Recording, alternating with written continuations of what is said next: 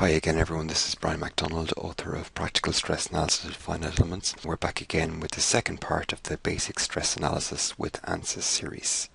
Okay, here we are back in Ansys, and we're back at the end of the last tutorial, so if you haven't seen that, you need to go and watch that before you try and do what we're going to do here. Okay, so let's just talk about the last tutorial. There were some problems there. Okay, at the bottom here, we held this bottom line in all degrees of freedom. That's introduced what's called a coupled strain effect. So if we thought we were going to get simple tension here, we haven't. Okay, so look at what happened to this node here. This node here cannot move in any direction. The node above it is free to move in both the x and the y direction. So this node here is held in the x direction here. It wants to thin along with this node, but it's not allowed to move. So we get this kind of a bowing in effect happening here. If we wanted to model simple tension, then we've made a mistake here. Okay, so we need to change our boundary condition down there.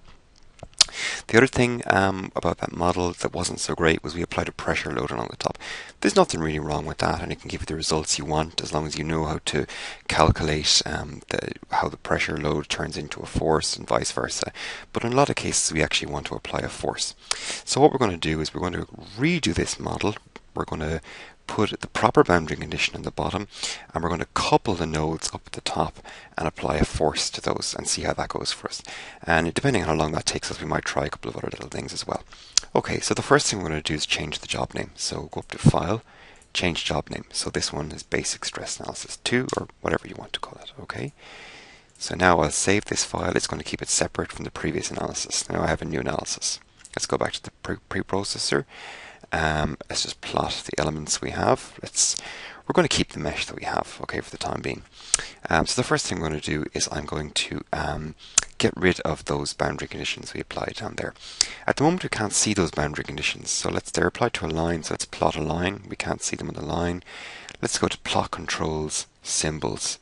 Okay, here, turn on all boundary conditions and reactions, and go OK. So now there's the boundary conditions we have. So this arrow here means that this line is held in the vertical direction, and this arrow here means it's held in the x direction or horizontal direction. So let's get rid of those boundary conditions for the moment. So loads, define loads, delete, structural, displacement, and we applied it to a line. So let's click on line and go OK. And let's just get rid of all degrees of freedom. So now we have no boundary conditions.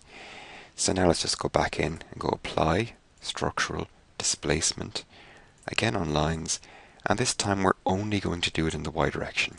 Okay, it's actually good practice. I didn't mention it in the last tutorial, but it's actually good practice to put a 0 in there as well, because we want it to be held and not move. So a 0 displacement. Okay, so UI is 0. Okay, we get the arrows here showing us what's going on. Let's just do a replot. Okay, so there's our line, and it's held in the y direction. Okay, let's keep everything as it is for the moment with that, and let's just solve that and see what happens. So everything is still the same from the last time, so we can move quickly through this. Solution is done. Our load is still applied up to that top line there. Let's go and plot the deformed shape with the undeformed edge again. So this time you can see that it actually has just moved in. So it's kept its square, or sorry, its rectangular shape, and it's moved up. In this case, it's actually moved in a little, it's moved to the left a little bit as well. So you can see the whole model has actually shifted slightly to the left as well as expanding. So we don't really want the model, we want it to be held at the bottom here. We don't want it sliding around the place. So it's good practice to just maybe hold one node in the middle there as well, in the x direction, to stop the model from floating all over the place. So in other words, at the moment this model will stay on that line at the bottom, but there's nothing stopping it going all the way over here or all the way over there. And if we have a couple of elements in the middle here that are badly aligned, that are kind of pointing in a 45-degree direction or something like that, that could introduce some instabilities into our solution and actually make the model slide across. So let's just prevent that. Okay, so let's go back and plot elements, go back to the preprocessor, let's go to loads, and let's apply displacement, and this time on a node. Okay, so let's just pick, it doesn't matter which node we pick, let's just pick that one there in the middle and go OK. And this one in the x direction. Okay, so that particular node can't move in the x direction. Okay, so it's giving me a warning here to say both solid model and finite element model boundary conditions have been applied. So I applied a boundary condition to the line, which was a solid model boundary condition, and I applied a boundary condition to a node, just a node which is part of the element here. So that was applied directly to the finite element model and ignored the CAD model completely. Okay, so it's basically just saying a warning here, they can overwrite each other if you're applying the same thing twice. Just be careful. Okay, so now let's just save that. Let's just solve this one quickly and just take a look at what happens. So solve current load step. Let's just accept everything's okay there. Solution is done. Again, go into the post processor, plot the deformed and undeformed edge, and now you can see this. It's moved in a little bit on the right hand side here, and it's moved in the same amount on the left hand side. So we've kept the model in the middle of the screen, and it's thinned as we want it to. It's kept its rectangular shape, so now we've got basically pure tension. Okay, so the bottom is held, the top is pulled, everything is happening in the y direction. So we've got pure tension here.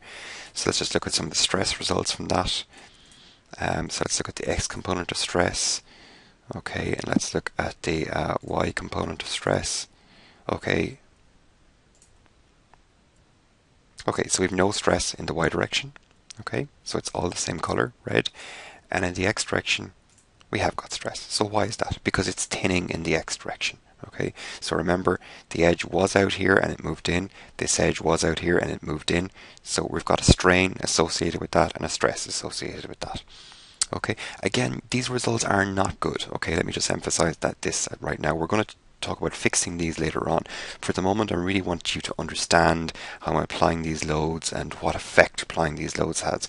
Later on, we'll talk about remeshing and getting correct results in cases like this. So these stress results, they're not good. Okay, let's just accept that. Okay, so let's go back and look at our model again. So now we have been applying a pressure load to that line up there.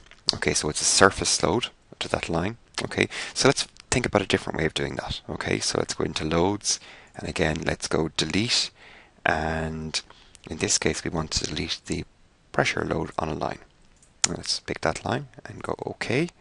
So just do replot. How do we know that's gone? Okay, a good way of finding that out is to go up here, list, loads, different type, surface loads. Let's just say on all lines, and I get a box that tells me there's no surface loads on lines to list, so I've gotten rid of any surface loads that may have been on a line.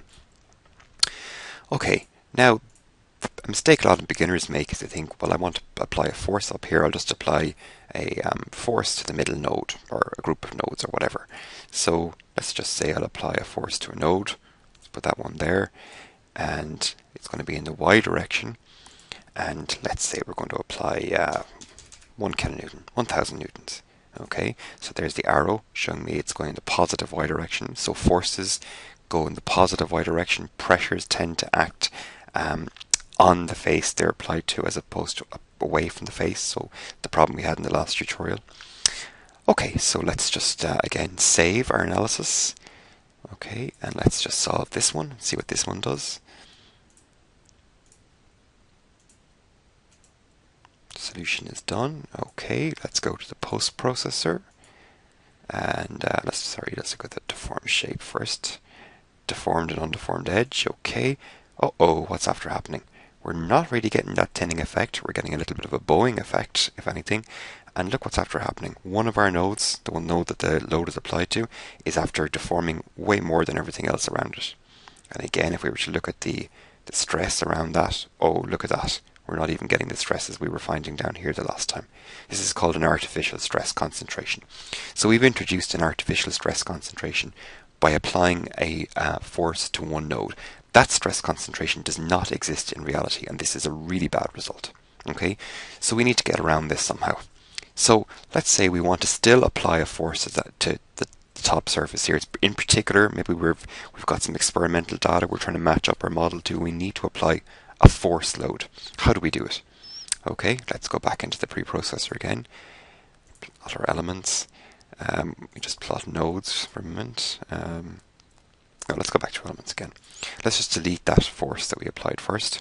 So loads, delete, structural, force on nodes, And rather than picking the actual node, let's just go pick all, okay, here, because it'll get rid of any forces we have in the model. Okay, so that's gone now.